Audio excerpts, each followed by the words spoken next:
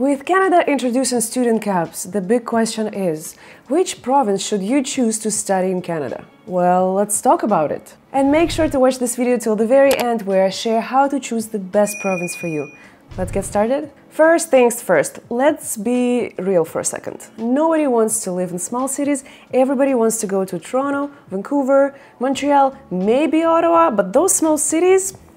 No thank you. And this article confirms my words. As you can see, the most popular provinces among international students are Ontario, British Columbia and Quebec. And I gotta be honest with you, the cap in those provinces, it's gonna be real. Those provinces will be the most affected ones because everybody goes there. If you're planning to study in Canada and then stay, work, get your permanent residency, don't forget that getting a PR in those provinces is super competitive. It might be a good idea to move to another province, study there, get your work experience, get your PR, and then move to your dream city of Toronto or your dream city of Vancouver. Or maybe even study in Toronto, see how you like the city, and then go somewhere else, get your PR, and if you absolutely love the city, you can always come back. As for Quebec, I've said it many times, and I will say it one more time. I love Montreal, I love Quebec, but immigration is a pain in the ass, especially if you don't speak the language.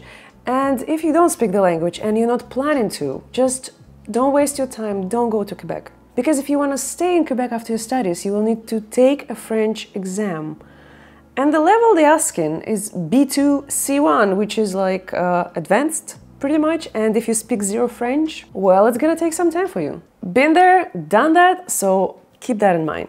However, there is one type of students who can get into any province because they're not affected by cap, and those are graduate students. Postgraduate students are exempt from the cap, so if you are one, you have nothing to worry about. And if you need help with securing your spot, you might want to know about HELP. HELP is a trusted study abroad platform for international students like yourself. They support both students who are just planning their studies and students who are already in Canada. For students currently in Canada, HELP offers free guidance to help with extending your studies or maybe switching to a different college, university, province, you name it. And that free guidance includes a free lawyer, which is chef's kiss. HELP has helped thousands of students, bachelors, masters, to get into Canadian DLIs, get their study visas, and move to Canada and pursue their studies. If you are a graduate student, I think now it's time to act because there is no cap.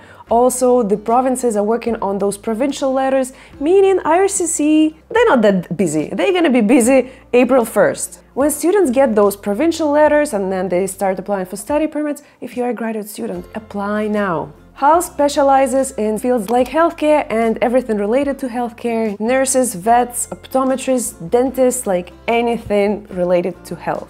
Social and personal support workers, agriculture, agri-food, transportation, STEM, IT, business, skilled trades, and MBA. If you are interested in MBA, now is your time to apply because while master's programs can be already full for this year, MBA still has some seats open for 2024 intake. And if your major is not on the list, don't worry, HELP can help you too. So why should you choose HELP? First of all, HELP has close relationships with colleges and universities in Canada, so they can get letters of acceptance for their students in as little as 24 hours up to 5-7 days, which is super fast. Secondly, they are free, they don't have any hidden costs or anything.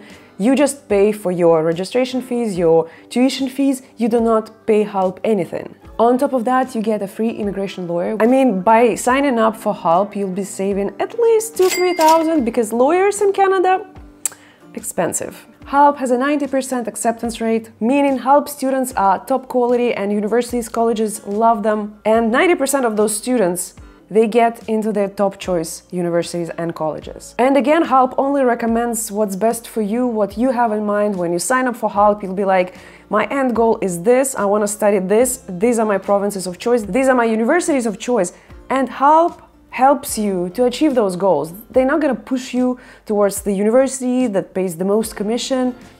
No, HELP is thinking about you. It's like your bestie for studying in Canada. Before you apply, you should know a few things. First of all, HELP is reserved for serious students only, meaning students who have their documents ready. So if you're planning to study in 2024, you should be already having your IELTS exam, transcripts, And for signing up for help, you will need your passport. After you sign up for help, you will get a phone call where the help team verifies everything. So make sure to have a valid WhatsApp number so they can call you. And you should provide help with the documents that I've mentioned before, your passport, your transcript, your English exam. And if you have all those documents ready and you're ready for apply, you can scan the QR code that you see on the screen, or you can use the links in the description box down below and sign up for help today. And if you have already used help, let us know how it went.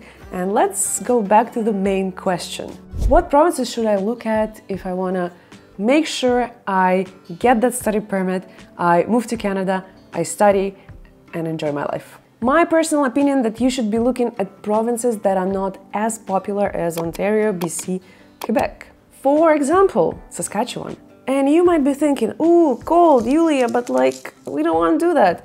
Listen. Saskatchewan's economy is driven by agriculture, mining, energy and technology sectors, meaning if you want to study any of those, you should be looking at Saskatchewan. Some of the in-demand jobs include engineers, architects, advertising, accountants, optometrists, and much more. The province has a relatively low unemployment rate, which is good, meaning you will be able to find a job. And the growing industries offer a lot of job opportunities for newcomers and international graduates. And if you want to save some money while studying, well, Saskatchewan is a good place to be because the cost of living, it's much lower than, again, in Ontario or in BC. And we're not talking only about rent, but also utilities, bus passes, daily expenses. You can find many DLIs in Saskatchewan, University of Regina, Saskatchewan Polytechnique, and other colleges and universities located in the province of Saskatchewan. As for immigration, that's the best part. You can work for 6 months after graduation and then apply for your permanent residency. In other provinces, you will need to work for a year. Here, it's cut in half. But not everything about Saskatchewan is perfect. First of all, we have weather. If you're not into cold temperatures, no, Saskatchewan is not for you. I think Saskatchewan's climate can be hard to adapt to, so if you can't tolerate the cold, no. Crossing it out. Saskatchewan is one of Canada's sparsely populated areas, and some rural areas can feel isolated, especially for those of you who are used to urban living. And of course, the major cities, Regina and Saskatoon, are relatively small compared to Montreal, compared to, Ottawa, Toronto, Vancouver. So if you don't mind a smaller city with less things to do, then Saskatchewan will be perfect for you. Next on my list is PI. PI is just gorgeous. If you've ever been there, you know what I'm talking about. PI is known for high quality of life and beautiful landscapes, as well as the affordable housing. Again, the cost of purchasing a home is generally lower compared to many provinces in Canada. Despite the small size, PI is driven by agriculture, fisheries, tourism, and aerospace and bioscience. So if you want to study those and then get a job, you need to be going to PEI. PEI offers quality education. You have University of PEI there that offers great opportunities for both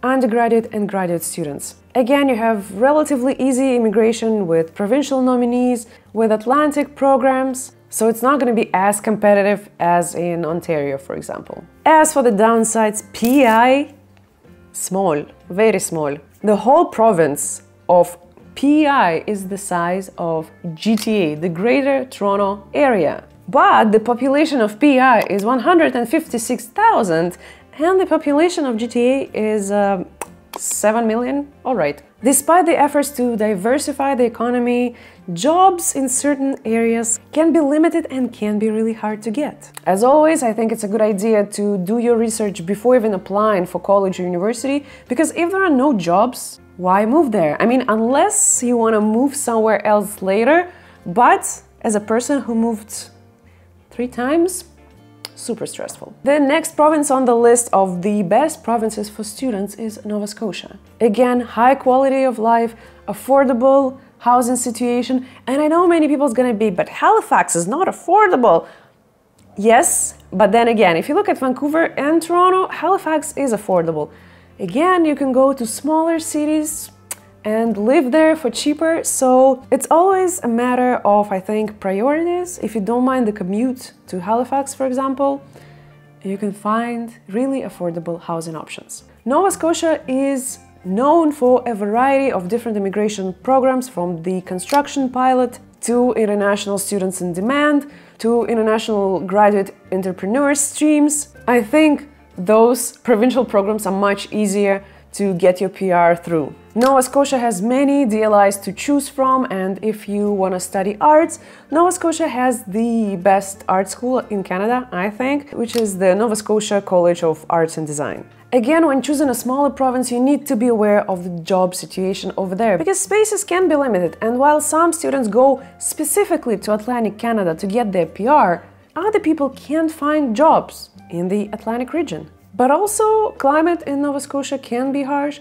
Also, I think I say it for every single province of Canada, let's just put it that way. Canada is cold. If you're expecting it to be like Portugal, don't come to Canada, because it's gonna be cold anywhere you go. Yes, in BC it might be slightly milder, but generally speaking, cold. Canada is cold. Moving on to New Brunswick. Again, New Brunswick is a great option if you don't want to be affected by student cap. You have a bunch of universities to choose from that offer PGWP, which is the postgraduate work permit. You have great PR opportunities because it's still Atlantic Canada, and Atlantic Canada is perfect for immigration. And the housing, again, is really affordable compared to major cities in other popular provinces. And New Brunswick is Canada's only bilingual province, which can be good for some and bad for others, because if you speak French, you'll be perfect, but if you don't, yeah. Again, New Brunswick's economy is smaller and resource dependent compared to other provinces in Canada, meaning some sectors might have limited job opportunities. So how do you actually choose the best province for yourself?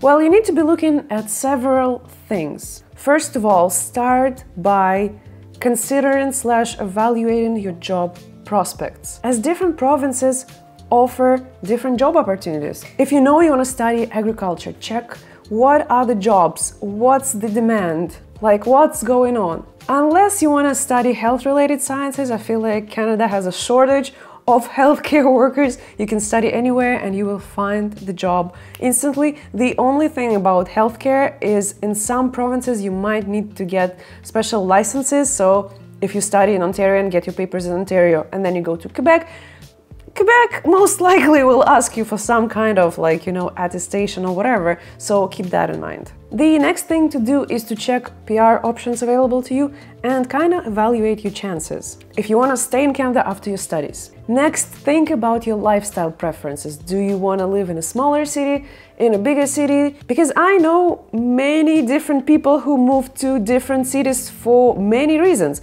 I know people from large cities choosing smaller cities, more rural areas, because they're so tired of those megapolises. But I also know people from big cities moving to big cities because they're like, I don't know how to live in a small city. Don't forget to think about that too. Also, if you have family, if you have kids, maybe you don't want to be downtown Toronto because why? You want to be somewhere closer to, I don't know, nature maybe a little bit further from the city. And don't forget about the climate. Even though I've said that Canada is pretty cold, cold is different. I come from Siberia and the cold we have there, it's dry. Cold in Montreal is humid as hell. When it's -10, it feels like -20, 25. So you should be also thinking about those things. I spoke to a friend the other day and she was like, oh, I was okay with winters in Montreal until I moved to Toronto. The degrees are pretty much the same, but then it's super different. So don't forget to do your research on weather in Canada. Next, you need to be looking at healthcare, education, cost of living and housing options. Again, if you wanna invest, and live downtown, that's one thing. If you wanna save some money, you might be looking at smaller cities. Also, if you wanna live in a big city, chances are the lineups for hospitals and everything, they're gonna be bigger and longer, and you might need to wait for months, maybe even years to get your family doctor, while if you move somewhere, to a smaller neighborhood, city, whatever, it might be easier for you to access those things. I have two friends. One lives in Montreal center-ish. She was waiting for her family doctor for I don't even know. Another friend moved to the east of Montreal. She got her family doctor in 6 months because that area, it's not highly populated. There are no big lines for the doctors over there. So if you have a condition or you have kids, keep that in mind too. Again, don't forget to consider your cultural and language preferences, because again, if you don't speak French, you don't want to learn it, don't go to New Brunswick, don't go to Quebec, because you will have a hard time. I mean, if you stay in Montreal, maybe you'll be fine, but then you have this Bill 96 where you have to speak French. So evaluate those things too. And ultimately, I think the perfect province, like, it doesn't exist. For some people, it's Manitoba. For others, it's British Columbia. It always comes up to you. You should be making that decision based on your wants and needs and not based on what you see online. People saying, oh, Ontario is the best. Well, it might be the best for some people. For example, for a family without kids, they live in Ottawa or in Toronto, they like having fun. But like a family with kids, they might as well live somewhere in British Columbia where they can easily go hiking and, like, you know, snowboarding and skiing or whatever. So please don't be fooled by that information that you see online. Take it with a grain of salt. And yeah, I think this is it for today. If you move into Canada, let me know what is your province of choice and why. And I'll see you guys next week. Bye.